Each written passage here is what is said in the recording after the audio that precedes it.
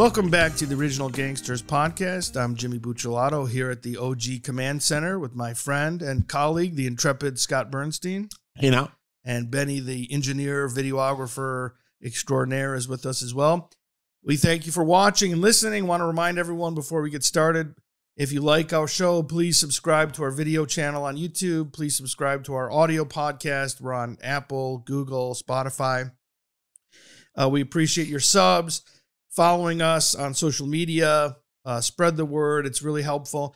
And I also want to remind audiences that if you primarily listen to our audio podcast, we have some video exclusives. Bernie's doing these quick hitter episodes that we don't necessarily upload the audio. So you may want to go back and forth and see what kind of content is out there. And at the same time, for our video audience members, keep in mind, we recorded audio versions of this podcast for 3 years before we set up the video show. So we have an extensive archives. Over 50. Yeah, there are quite a few episodes that are audio only. Some of them we have been uploading to the video channel as kind of like greatest hits. But there are a lot of episodes that probably will remain just in the audio catalog.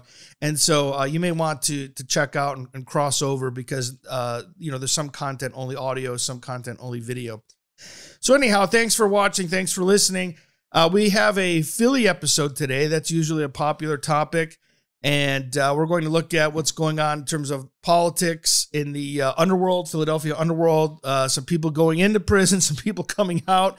And so Scott's going to bring us up to date on the administration and just some other things Philly related. Like, some housekeeping notes and kind of where we stand in the summer of 2023 with the pecking order there. As Jimmy said, Stevie Mazzone and Dom Grande, who were two, major shot callers in this crime family, reported to prison in the late winter, early spring of this year. And that means there are slots to be filled. And at the same time that they were going into prison, the person that I think is going to be the focus of this episode was coming out of prison. And I think we might call this episode, the mouse is back in the house.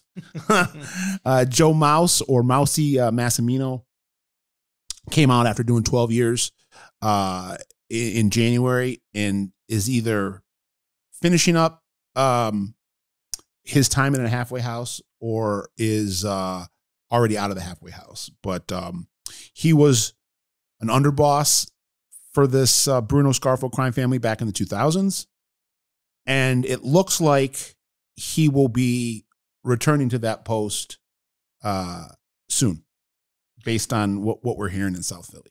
So he was underboss under Uncle Joe, Legambi. When those other guys were in prison, right? The first time they were when the Merlino Mazzone crew, Borghese, when that triumvirate went away in around 2000, and they were all locked up through that most of that decade of the 2000s. Joe Mouse stepped up to the number 2 spot. He's a it's a rags to riches kind of mob story. He was just a bartender and a bookie in New Jersey when he started. And I don't think anybody foresaw Joe Mouse as an administrator. But that's how his mob career evolved. And from, talking to people that are, have their finger on the pulse, he was pretty good at it back then. And he's got a lot of respect. A lot of people like him. He scares people. He's an unapologetic gangster. I think his arrest record is I think the last I heard he had 48 career arrests. Over a half dozen felony convictions. Has done a lot of prison time. He looks like something out of Central Casting. He's very rugged looking. We've mentioned off air. He's kind of an outlier in the Mafia that he sports facial hair, and it seems to fly. Nobody he doesn't get reprimanded for it. Hasn't been forced to shave the mustache. Has had that same mustache for a good 30, 40 years. And I know in New York that probably wouldn't fly. They seem a lot stricter about that. But, so Joe Mouse walked out of prison, and from what I understand, he's working a job right now as part of his supervised release in like a grocery store, convenience store that he's actually like sweeping floors, but in a very regal, in a mob royalty manner. He holds court there, right? Yeah, that he kind of holds court there, and people are coming to pay their respects.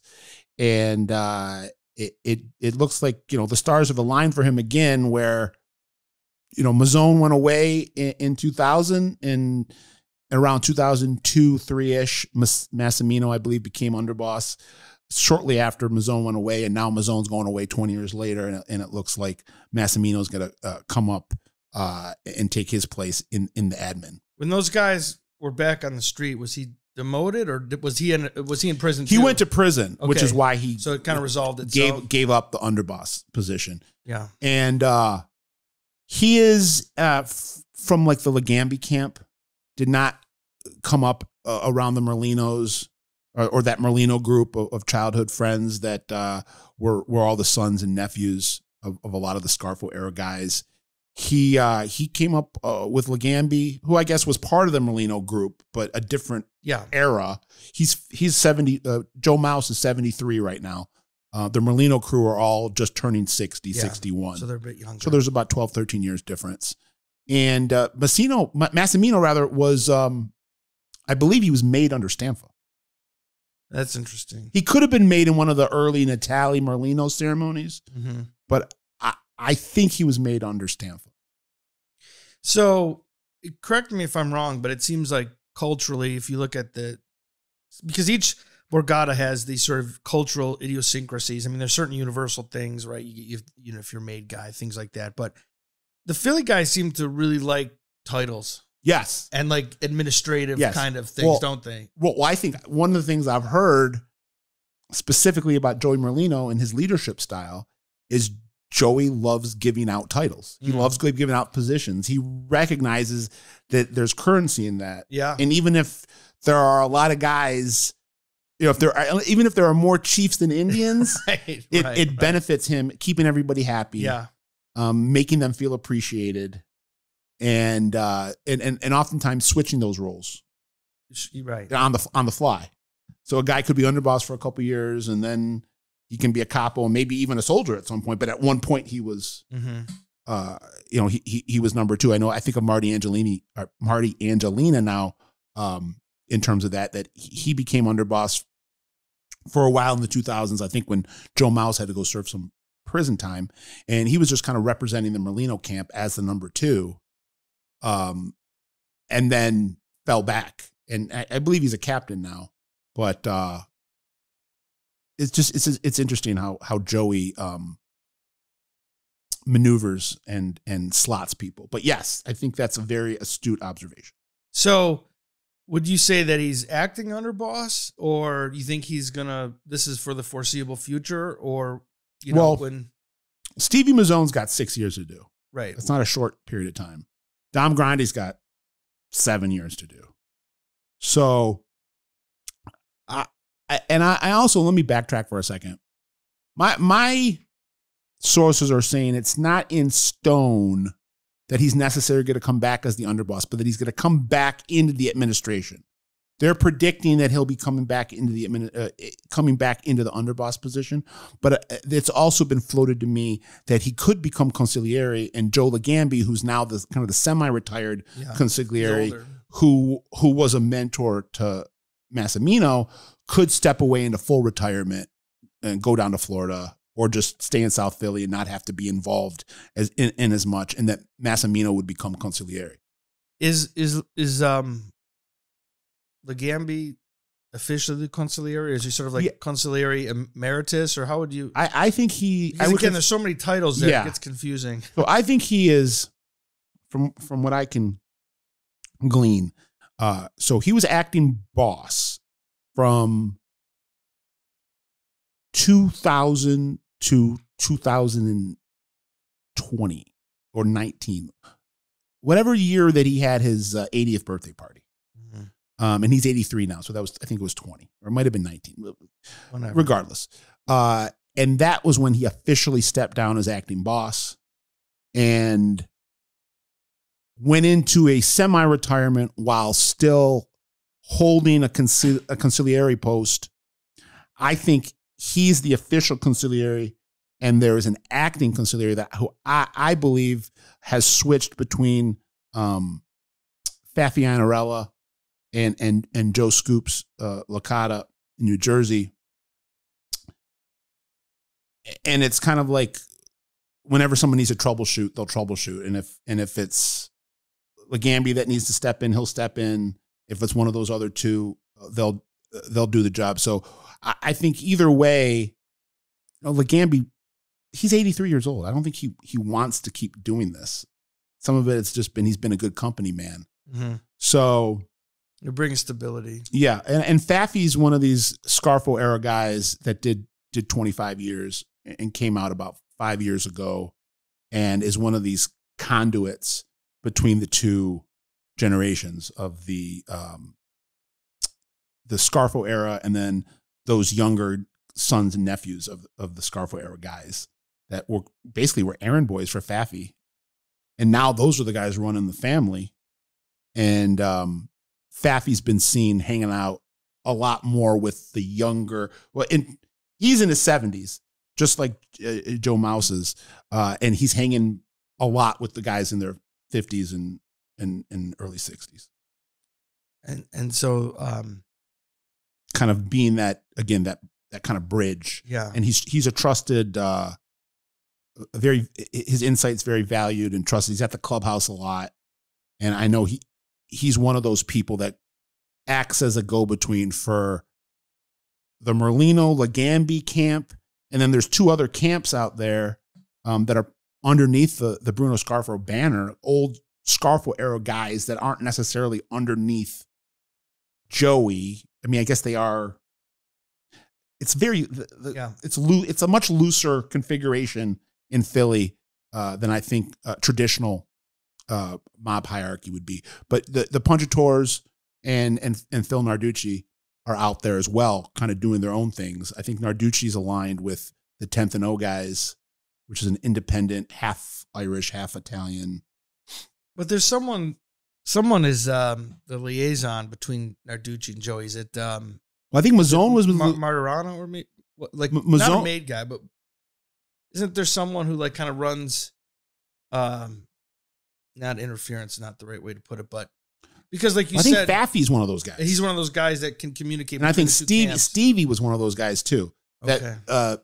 Some of those older Scarfo era members aren't huge fans of the way Joey runs the family. I think there's some of that dynamic that I mentioned before where when they were getting their buttons and coming into their own in the Mafia, Joey was just a guy that went and got their dry cleaning. Yeah. Yeah, right. And frankly caused a lot of trouble when he was a young guy that these older guys had to go sort out. Mm-hmm. Fighting in the club, stealing, leveraging who his dad and his connection to Nicky Scarfo and whatnot. And I think they have a hard time, kind of like to make another pop culture analogy, but like when Feach came home, or Richie Aprile comes home in The Sopranos, and Tony now is the kingpin. Yeah, and they refer to him as kid. And Tony doesn't like that. So I know that Fafi's been one of those guys, and Stevie Mazzone is one of those guys who, although he is a Joey contemporary, I've been told that specifically Narducci respects Stevie and is okay doing business with Stevie. But again, it's like you have three families operating within one organization.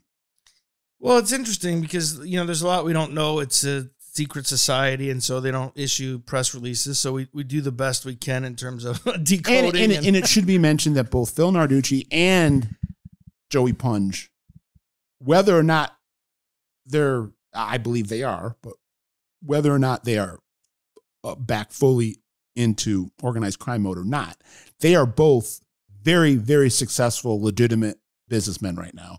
That are making a lot of money legitimately. Yeah, I remember you reporting that. Phil Narducci with his restaurant Chicks, which is a nod to his dad, Chicky Narducci. And it gets great reviews. And he also is invested, I know, into some MMA stuff and some boxing stuff, real estate. And then Joey Punge is, I heard, making millions legitimately in the real estate business. Well, again, each Borgata has its own idiosyncrasies. And I think one way of thinking about it is if you have a situation where it's more of a confederation and sometimes things are more horizontal than we might traditionally think with a Cosa Nostra organization. So if you have this kind of faction who's doing its own thing, and then it becomes puzzling because you find out, well, maybe they're not even kicking up. And you think, well, how is that possible? Well, that only is an issue if whoever the technical boss is, how far they're willing to go to enforce that. And Joey ain't going to war with the Punjators or Phil Narducci, whether or not they like each other or not. So if you're a faction, you could test the waters and see. Now there's some guys we know, like in New York, it's happened where like if you don't kick up, then there's going to be violence. But in some cases, we know things were murky in Detroit in the 90s with technically Jack Tocco was the boss, but we know the Giacalonis, we know Tony Z. They were doing some stuff. Tony Z was making his own guys. Right. So. There was some stuff off the books. And again, it only matters if Jack Tocco is how far he's willing to go to enforce that. So sometimes things are murky. I think in both the situations we're talking about, though, when it comes to Jack Tocco and the Detroit guys in the 90s and Merlino in the more modern Philly era, I think meaning Merlino and Tocco, have made calculated political decisions as bosses to give that autonomy to these people and take a hands-off approach and kind of foster an environment where maybe he's not going to be kicked up to, maybe he's not going to be deferred to, and he's okay with that for the sake of keeping everything copacetic. Yeah.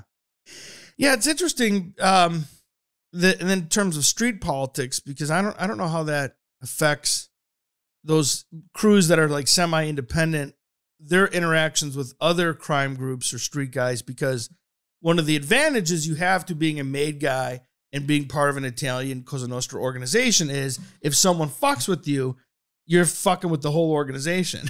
Now, I don't know. Now, does that change things? Because,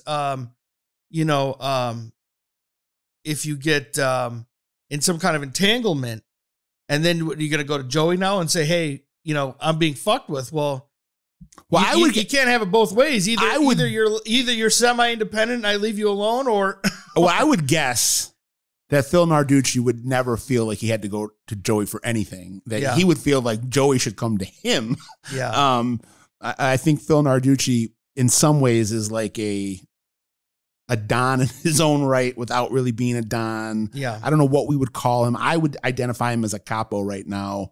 But he kind of rules the roost of his own side of things there. He's been caught up since he got out of prison. He's been out of, for his big sentence, which was the murder racketeering case for the Scarfo era. He did 25 years or whatever. But then since he's been out, he came out in about 10 years ago. He had to go back in for a year or two on a loan shark and extortion case. Well, so there may be some circumstances where he could just handle, if there's some kind of issue with some other criminal group, he can handle it himself, right? He's a tough guy. He's very connected. That's what I was going to get to. But what happens if there's a discrepancy or disagreement with somebody from a New York family? See, I think Narducci's just as connected into New York as Merlino and the Gambia. So he wouldn't have to go. Well, that's just that's my reporting, my belief. No, for sure. Yeah. But Narducci made a lot of connections in prison, and he made a lot of connections when he was a young mob figure in the 80s. I mean, he was doing hits for Nicky and the Chicken Man and those guys when he was in his early 20s. Yeah, because an example, a real allegedly world example from that I'm interested in, because I like the transatlantic Sicilian stuff, is the Cherry Hill Gambinos. When the Cherry Hill Gambinos were operating in Philly and South Jersey, they would have run-ins with Philly guys. Well, they specifically had a beef with Narducci. Right. That Nicky Scarfo had to. That's what I'm saying. So you had to go to the boss to. Yeah. So if hypothetically, let's say obviously Scarfo was a different kind of leader, and Scarfo wouldn't tolerate semi-autonomous. I mean, he went to war with Rico Beat, right? He would not tolerate that.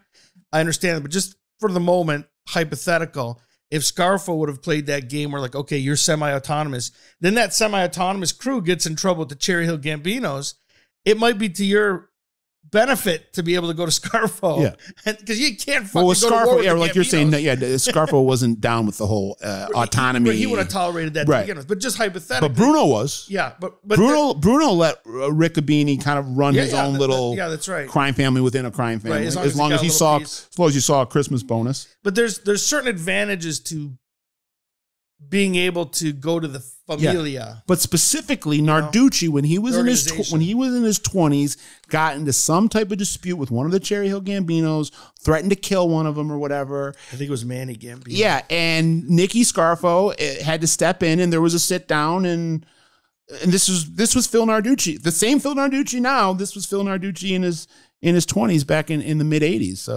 So it's one thing to have some kind of disagreement with some debtor or some nickel and dime gangster, but if you have a dispute with like one of the 5 families, there may be some advantages to being able to say we have the whole organization behind us. And then I think it also, if that makes sense, what has benefited Joey Merlino and his crew, what has benefited them more than anything is the fact that Legambi got out of prison in the 90s. He wasn't supposed to. He was supposed to be doing life in prison. He got the murder charge that actually him and Phil Narducci were both charged in, which was the Frankie Flowers hit. And Legambi came on after 10. That was another, sorry to interrupt, that was another guy that Bruno left alone. Who was in it, who was independent, kind of was a mob capo without even being a soldier. Right. Kind of ran his own little part of the family without even being made. Right. And there were articles in the Philadelphia newspapers after Bruno died saying that Frankie Flowers could have been boss. Right. Or speculating. I mean, it shows you what kind of... Yeah. And he wasn't even a made guy. Right. But Legambi comes out of prison in 97. He was in there for 10 years. And the dividends that it paid, I think, are still paying off. Where that Legambi can smooth things over for Joey with all those Scarfo era guys, because he was a Scarfo era guy. Yeah, that's good. So I'm guessing him being in the mix as the Scarfo era guys filtered out, and there was all of that conjecture and speculation 10 years ago, or 10, 12 years ago, that there was going to be a pending war in the Philadelphia Mafia with all the eras coming out of prison. They were all going to be on the street, and they were all going to be fighting over the same piece, and that never happened. And the reason that never happened was because of Joe Legambi. And again, that should have never been. If what was supposed to happen in 1987, Joe Legambi was never supposed to see the light of day. He might have came out 30 years later, 40 years, but he wasn't coming on for 10 years. And that really helped Joey. And I think it's helped format where we are today with the Punchators kind of doing their thing with some of those other Scarfo guys. I think Nicky Whip Milano, another Scarfo era guy, is with the Punchators. And then Phil Narducci does his own thing with a bunch of guys that I heard he's had some of his guys made in the last 5 to 10 years. But he's got a lot of independent guys behind him, a lot of younger guys that didn't want to line up behind Joey. That are lining up behind Phil. And like I said, they're alleged an alliance with the 10th and O guys, which is a group of... Like a multi-ethnic. And they're relatively younger guys. They're guys that are now in their... I think the 10th and O has been around for a while, but the guys that are running 10th and O right now are guys that are in their late 40s, mid 40s. Johnny Garbarino and Jeannie Boy Miller, I think, are the names. But... So let's just go back to Joe Mouse for a second. And I don't know what Mouse's relationship with the Scarfo era guys was, other than his close relationship with Legambi. So I don't know if Joe Mouse knows Phil Narducci or the Punchators well. I do know that Joe Mouse is a character. And let's kind of just talk about some of, anecdotally, again, someone that is well liked by a lot of people, but scares a lot of people. He's got that good combination in right. the world. He is, again, just a hardcore gangster, like the type of guy that like every chromosome in your body, every parcel of DNA in you is criminal. And I'm guessing that Joe Mouse wouldn't deny that I think he's kind of proud of that. Frankie the Bomb. Sounds like a right. Frankie the Bomb. From Detroit. Yeah. Kind of proud of that. And that's exemplified by a story we were talking about off camera that happened when he became underboss in around 02 or 03. He was like holding meet and greets and like autograph sessions for his neighborhood because he was so proud of the fact that he had reached the administration. And they got it, they have wiretaps of one of his buddies call, hey, Junior wants to come and meet the underboss. He's actually saying the underboss and wants to come and shake your hand and take a selfie. And Joe Mouse was all about it. It's interesting. It reminds me of, again, Frankie the Bomb. So if people should check out Scott's book, Motor City Mafia, shameless self or promotion. No, I think like I said, there's an analogy because Frank the Bomb, Billy Giacalone, they remind me of Detroit versions of Joe Mouse. Unapologetic. So if people, there's no pretense there. If for Scott's book, there were some people that took exception to being mentioned in Scott's book and even threatened litigation. And Frankie the Bomb's attitude was, you're goddamn right I'm in that book. Yeah. And I should have been in that book. And let's give props to Bernstein for letting everybody know what a big bad gangster I was. Yeah, he was pretty enthusiastic about being in your book, where some of the other guys didn't appreciate it. So it's interesting the different psychologies that people in that world have. If we want to keep on, doing the compare and contrast, a guy like Joe Punge, a guy like Phil Narducci, right now they've, at least in terms of what they want their public perception to be, they've reinvented themselves. And they want to be known as reform gangsters that are now legitimate businessmen. I don't think Joe Mouse has any visions of going, wearing a jacket and tie to work and punching a clock. He has to do this, for supervised release where he's, has a legitimate employment or whatnot. And I know he's always owned bars and, just like Legambi, he got his start as a bartender. So he came from, meager beginnings, but, he's somebody that,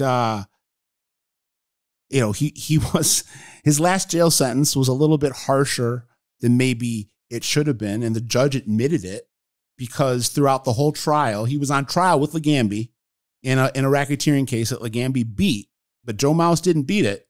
And throughout the whole trial, Joe Mouse was being very mouthy and in court. Yes, and quippy and joking a lot. And it's nothing that can upset a judge more than if you're not taking the proceedings in his courtroom seriously. Yeah. And Joe Mouse was kind of making a little bit of a mockery of things, and he kept on the last couple of days of the trial. He kept on telling the media and telling the people in the courtroom gallery, as well as I think some of the court officers, get that champagne on ice. We're having a victory party in the back of the courtroom once the jury comes in and acquits us all.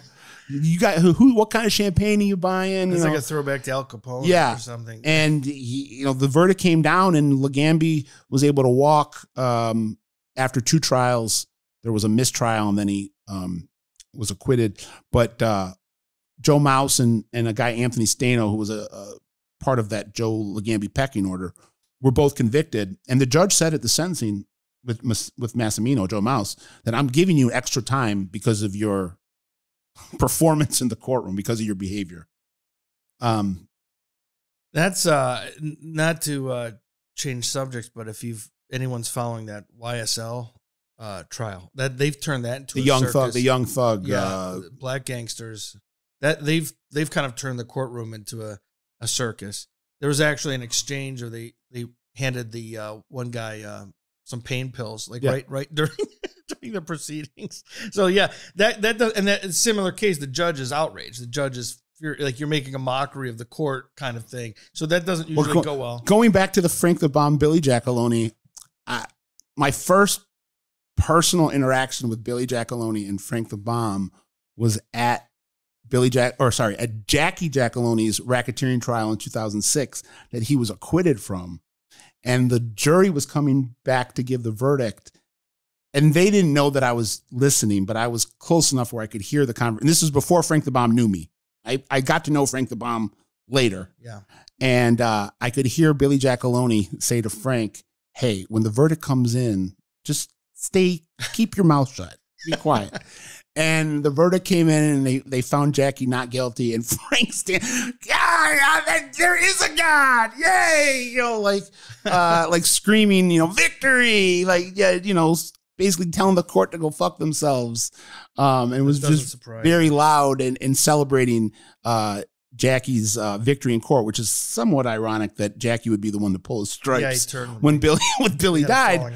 But so kind of like that, and that's I guess it's a very apt analogy to compare Frank the Bomb and Joe Mouse.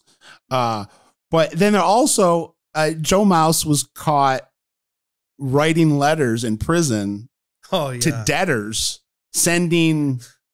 threatening written letters, but also sending cards, like Valentine's Day cards, to his debtors with the words like "thinking of you, motherfucker." That's classic. That's like you couldn't make that up. Yeah, so this guy's a real character. I think that he probably about. In other words, when he gets out, you're not off the hook, right? If you owe him money, he's coming to collect. Yes. He's coming home at some point, and he's expecting to collect. So I think that. You have a situation here where Joe Mouse is one of these guys that we talk about, the triple crown of the mafia, loved, feared, respected. I think Joe Mouse probably comes close to checking all those boxes. Yeah, my understanding is New York guys like him. I don't think he's ever been a big earner or anything. He ran a pretty big book. He was known for being a collector and a good collector, and someone that I think has respect from multiple generations and multiple factions within that group, because he was able to make the move from the Stamfa. He wasn't in Stampa's inner circle, but he was definitely in the Stamfa organization that was deposed by the Merlino organization, and then he was able to kind of slot back, violent coup, slot back in there after he did his. I think he did some prison time, if I'm not mistaken, on the John Stamfa 94 RICO case, and then had to go back in and do some New Jersey state prison time, which is when he gave up his underboss slot for a couple of years in the 2000s to Marty Angelina. Then he came out, was free for a couple of years, and then took the most recent RICO case with Legambi, the one that Legambi beat and that he had to go do 12 years for. Now he's out of prison. He's 73, and it looks like he's going to come back into the admin. I would guess underboss, but it's possible that he could replace Legambi as consigliere as well. I see what you mean. 12 years for that kind of charge seems pretty, giving you the most sentencing you could give someone in that. So let's move now from Joe Mouse to some other guys that we're hearing are playing a role in this administration shift with Mazzone and Dom Grandi going to prison. I don't think it has to be said at this point. If you're watching us, you know that Joey Merlino no longer resides in South Philly. He is a resident of South Florida. Since he got out of prison in 2011, he, according to the FBI, according to my sources, he rules via intermediaries and buffers and liaisons, calls shots from afar, and kind of does his own thing in Florida. But family had a lot of buffers, Senator. Yeah, a lot of buffers, Senator. A guy that, a button, a guy that pushes the button. So there are two guys that are in place right now that I don't think there's not going to be any movement. Giorgi Borghese, who is Merlino's former consigliere that came out of prison about 10 years ago. My reporting was that he had been demoted from a consigliere all the way down to soldier, and then worked his way back up from soldier to capo to now where he's acting boss for Joey. And he is he's an OG. His uncle is Joe Legambi. When he was just a teenager, he was hanging around with all those Scarfo guys. And from what I can hear and have learned, that he considers himself a Mafia historian. And he's someone that has studied a lot of the crime family genealogy and the political machinations of both his family and other families, that he's kind of a student of the Mafia. You know, that's an interesting, not to digress too much, but doing this field research for a number of years, I was surprised at how many guys in the life that I've interacted with that are really interested in this stuff. But it can go the other way though too, right? Where someone that knows nothing about the history of their family and doesn't care about it. And those are usually the guys who are like the straight gangster. Yeah. Like I'm just doing this because I'm a crook, right? And I'm not really interested in the social history and all that. But some of the guys are take a real interest in the history and following stuff like this. It's pretty interesting. And I think Georgie's the type of guy that has always wanted this spot. Whether it was the official #1 spot or the acting #1 spot, he is the last word in Philadelphia day to day in the Bruno Scarfo crime family, based on my reporting. He has a street boss. So there's almost like 3 bosses.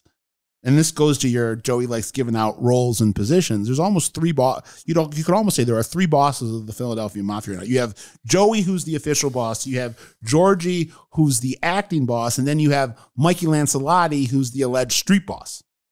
Well, there's some parallels with like the outfit back in the day. I'm not an outfit expert at all, but it's sort of murky about when Accardo, like he was the real boss, right? But in some ways he wasn't, because he was consigliere. He was like consigliere, right, but he was actually the boss. So sometimes, like I said, this world can get murky, and the political arrangements, it's not always easy. They don't release an organizational chart. Oh, I could see like a corporation. I could see a situation where Mikey Lancelotti gets named underboss, so he's like street boss, underboss, and Joe Mouse becomes consigliere. Yeah, but. So right now, the 2 top spots that were firmed up before any of these legal cases that had to be resolved, and then sending some of the core guys to prison. Before that, Georgie Borghese was acting boss, Mikey Lance was street boss, and after that, that part of the Philly hierarchy is not changing, but someone is having to replace Stevie Mazzone, who was the #2 guy. And someone's going to have to replace Dom Grande. He was a captain, right? Who was a capo, and it was kind of a street boss in training. So wouldn't one of his guys just bump up? So this somebody in his crew? Yeah, so what I'm hearing is Joey Merlino's brother-in-law, a guy who we should point out does not have a federal criminal record, but is pretty juiced in, not just in South Philly, but in New York City, with allegedly multiple crime families and multiple mob shot callers. His name is Joey Bonfiglio. He goes by the nickname Joey B. And I've been told that he is, let me back up. I don't know if this guy's made. I don't know what role he exactly has in the mob. I know that 10 years ago, he married Joey's sister, and was not a South Philly guy. He is a Queens guy who grew up around the Gottis. I heard he was running errands for Junior Gotti back in the 90s. Was very close, or is very close, to Queens capo in the Gambinos, known as Tommy the Monk Sassano. And that he's also very close to the Basciano family, of the Bonanno royal family. And that some of Vinny Basciano's sons are very close to this Joey B. And Joey B was down in South Florida, living with skinny Joey Merlino's sister, married his sister, and that at some point in the last couple of years, I'm guessing during the pandemic, Natalie Merlino and Joey B moved to South Philly. And I'm being told that in the last couple of years, Joey B is handling Merlino business in South Philly. And that Joey B, when he first got to South Philly, was spending quite a bit of time with Joe Legambi and Mikey Ciancaglini. Sorry, Johnny Ciancaglini. So, I'm sorry. Why are we talking about this? Because why are we? What? Is because he's replacing Dom Grande. Oh, okay. Now, whether or not he has an official title as a capo, whether or not he's been made, I don't know, and I'm not going to speculate. But from what I understand, his role right now is a little bit like the Dom Grande role, where he's younger than Dom Grande. He's only 38 or 39, and that he is in the inner circle now within the administration. Now, I don't know if that means he's a part of the administration or he's being used as an instrument of the administration, but he is a guy that I believe is filling some of the void. And I think there's another thing at play there, which is the New York connection with the Bruno Scarfo clan. It had been traditionally the Gambinos that had always been tied to Bruno.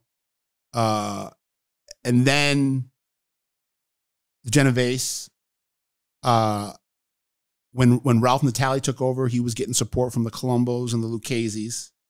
Merlino, when he first, through Merlino's reign, he's had a lot of strong connections with Genovese and Lucchese. But it looks like over the last 5 years, let's say, that the conduit now for the Philly Mafia to the bosses in New York is going through the Gambinos now again, and is no longer going through the Genovese. That's interesting. Or the Lucchese's. And some of that has to do with the fact that Patsy Perello, who was their Genovese guy, went to prison.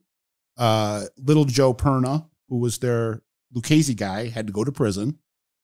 And they needed to fill that void. And from what I'm told, they used Joey's brother-in-law, Joey B, and his connections to the Gambino, the Queens crew in Gambino, in the Gambino family, to build that bridge to the five families again, or to replace how they were using the Lucchese's and the Genovese through Perello and Perna, that they're now using the Queens Gambino crew, Tommy the Monk Sassano. Well, and Stanfa was a Gambino guy, so you're right. It's kind of rotated back and forth. But again, I want to be very clear. Joey B does not have a federal, and he doesn't have any federal criminal record. I think he has some minor New York State things when he was younger. And I do not know, and I'm not reporting that he is a made guy. I'm not reporting that he's a capo. I don't know. I just know that he has been inserted into a group of people at least at face. He's spending a lot of time with the guys that are running the show in Philly. And I'm hearing that he's representing Joey's interest in Philly with Joey being down in Florida. How does that play politically?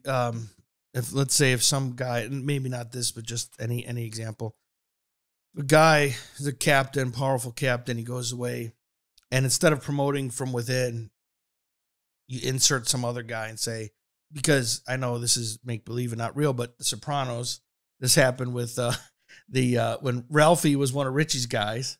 He's expecting to be bumped up once Richie goes into witness protection, right?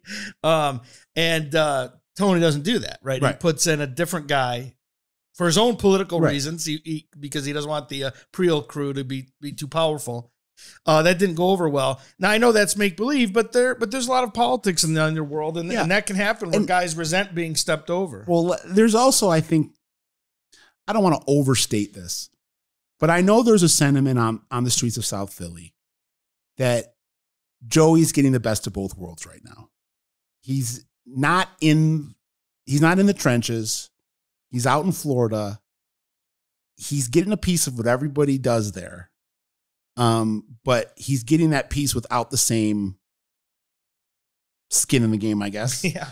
Joey would argue, I'm sure, hey, motherfucker, I've got enough skin in this game for all of you guys that I put in. Just look at the prison team. Right, yeah. And I put this whole thing together so I can run this thing any way I fucking want to. You know who put this together? Right, Me. That's who. So, you know the reference, Benny? From Scarface. Yeah. You know who I trust? Me. That's who. So, and then he's out in Florida. The belief is that he's doing a lot of his own things there. And there isn't anybody that gets to share in that. Right.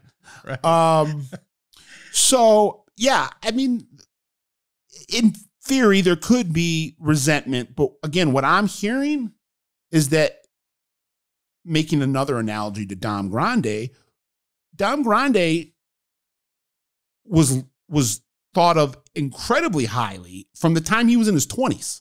People were looking at Dom Grande and say, this guy has all the intangibles, all the X factors, all of the things that you need to be a great mob guy, to be a great mob leader. And they groomed him. And I think with Joey B, and not just, I don't know what's going on right now, but what I've heard is that everybody that's of the older generation looks at Joey B as someone that's wise beyond his years, somebody that is in his 30s, but acts like he's been in that world for 30 years, that he is a stickler for the rules, that he's somebody that, again, is very well connected, is connected to bosses in multiple families.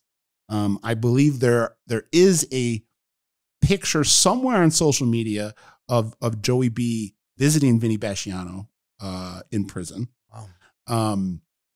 And there are a number of photos of him on social media with Tommy the Monk Sassano.